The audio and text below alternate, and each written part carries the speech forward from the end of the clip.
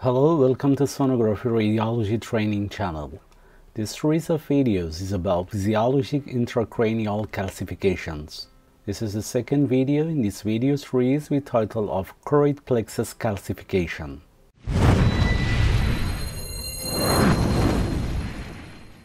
The choroid plexus is a structure in the brain responsible for producing cerebrospinal fluid.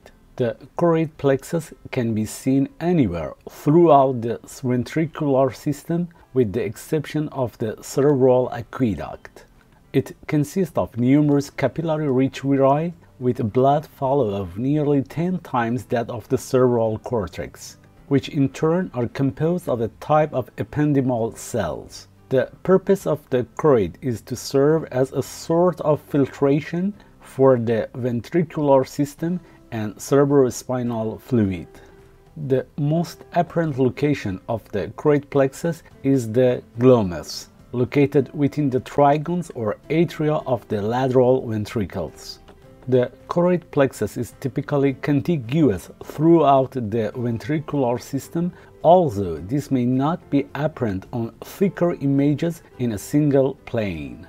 While the choroid plexus can be present throughout the ventricular system, regions that are normal locations for the choroid plexus but that they may be unusual to see on imaging include within the third and fourth ventricles, the temporal horns of the lateral ventricles, the choroidal fissures, the foramina of Monro, the foramina of Luschka, the cerebral pointing angles. These MRI images show bilateral choroid plexus ependymomas in both CP angles, or even the foramina of Magendie, which is the median aperture. Choroid plexus calcification is a very common finding, usually in atrial portion of the lateral ventricles or choroid glomus. This axial CT image shows bilateral choroid plexus calcifications and also pineal gland calcification.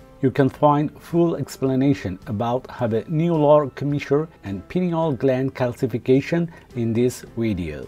Calcification in the third or fourth ventricle or in patients less than 9 years of age is uncommon. Choroid plexus calcification may be a predictive indicator of poor evolution or of a neurodegenerative disease. As we can see in these axial CT images, choroid plexus calcifications in a schizophrenic patient. What is the etiology of choroid plexus calcification? We can classify etiology as two groups: physiological calcification and pathological calcification. Physiological calcification occurs naturally with aging, particularly in elderly individuals, and may not cause symptoms or concerns. But pathological calcification can result from various underlying conditions such as infections, metabolic disorders. This axial CT image is related to a patient with Storch-Weber disease. We can see giriform cortical calcifications with ipsilateral atrophy and enlarged choroid plexus. And also it may be seen in choroid plexus tumors like this patient with choroid plexus ependymocarcinoma or neurodegenerative diseases like schizophrenic patients, as I explained before. For diagnosis, we can use skull X-ray. These lateral skull images show bilateral choroid plexus calcifications, which we can see in frontal view obviously. Another imaging modality, of course, is CT scan, as I explained before in this image.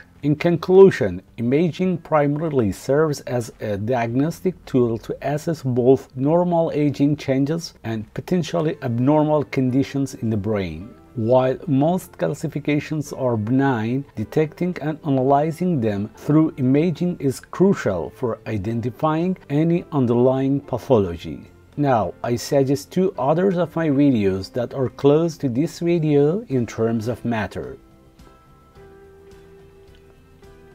And thank you for your attention.